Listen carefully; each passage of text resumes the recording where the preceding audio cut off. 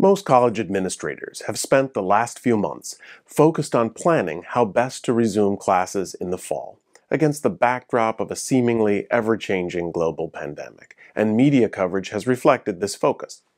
However, another time-sensitive project has been occupying the minds of legal counsel and Title IX offices on campuses across the nation: sweeping changes to Title IX regulations, which campuses must implement even as they deal with the pandemic.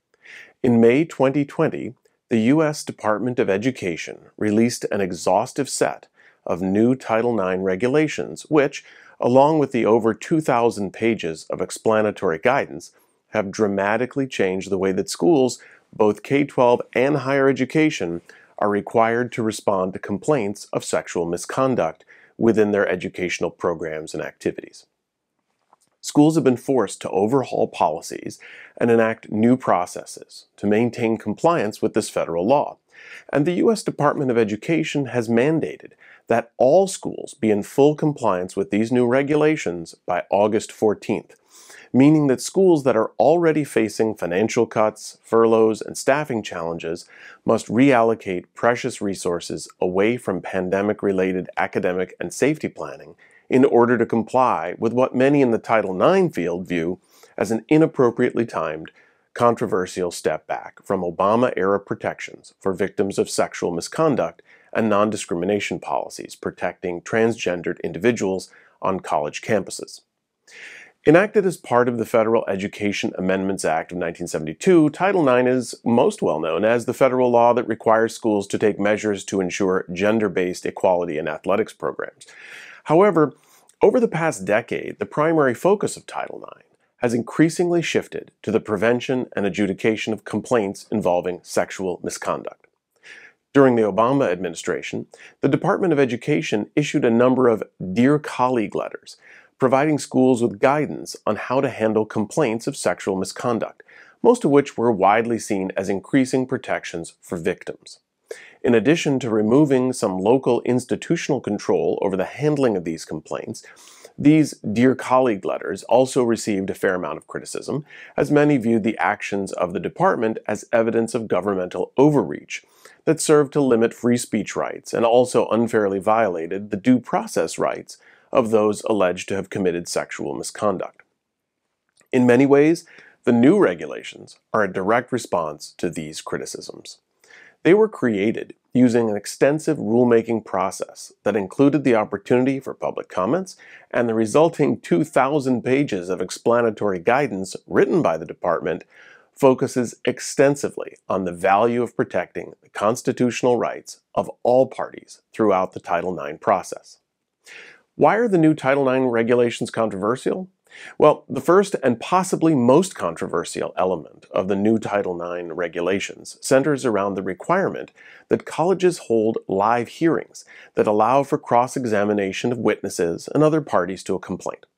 Largely seen as a requirement that can unduly traumatize, re-victimize, and discourage reporting by victims, there are also serious concerns about whether cross-examination will accomplish the goal it's purported to serve: a more reliable process that protects the rights of the accused by creating an opportunity for the accused to actively participate in the investigation process.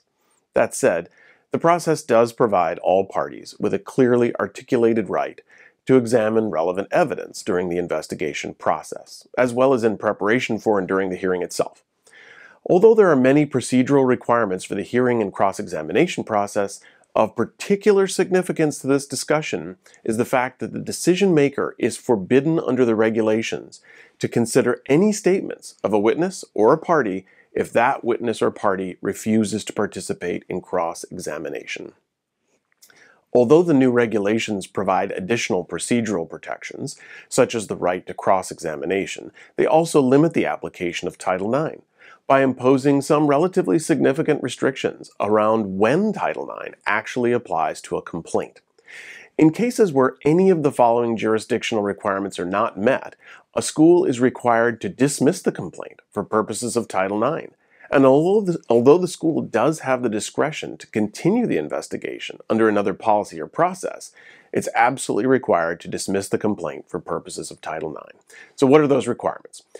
First, The reported conduct must include a sexual crime, as defined under the Violence Against Women Act. Yes, a very poorly named statute, because of course sex crimes can be and are perpetrated against individuals regardless of sex or gender. These crimes include sexual assault, dating or domestic violence, and stalking, or it must include certain severe forms of sexual harassment, including quid pro quo sexual harassment and/or hostile work or education environment sexual harassment.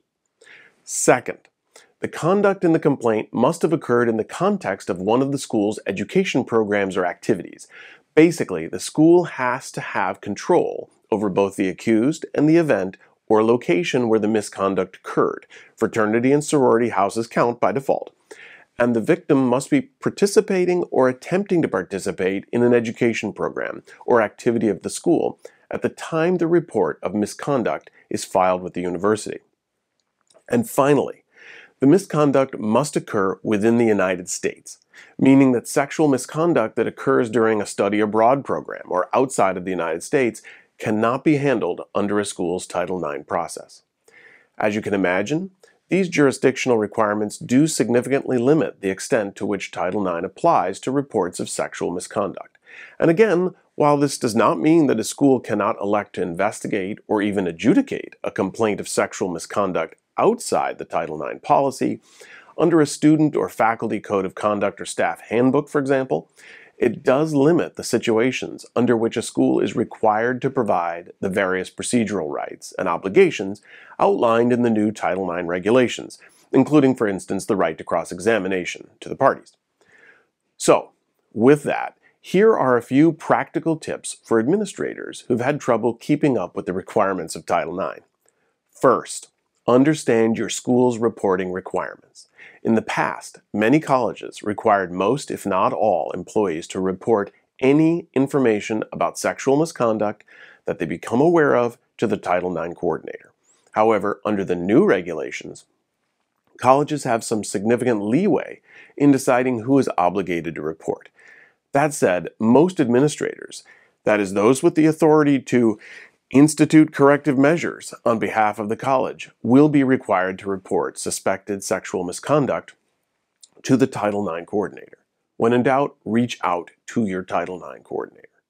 Second, if you will be playing an active role in the Title IX process, say as a decision maker or a member of a hearing panel, insist on receiving the training you need to accomplish the task. The new regulations require all employees involved in the Title IX process to undergo training on an annual basis, and the regulations include specific guidelines regarding what that training must include. Third, ensure that someone, likely your Title IX office, is keeping appropriate records. One of the best defenses against an allegation of deliberate indifference to a report of sexual misconduct is a good set of records. Schools are required to keep records, including investigation reports and decisions, for 7 years. Help your Title IX coordinator and your Title IX team accomplish this by doing your part. Which leads me to my final tip. Utilize your Title IX coordinators. After all, they are the people at your campus with the most familiarity with your school's processes for handling complaints of sexual misconduct. If you're unsure of how to proceed, or whether you have an obligation to take a particular action under the new Title IX regulations, or even under your school's Title IX policy, rest assured that your Title IX coordinator will know, or will know how to find out.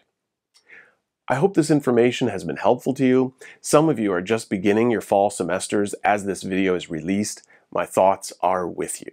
Stay safe and healthy, and I look forward to talking with you again next week.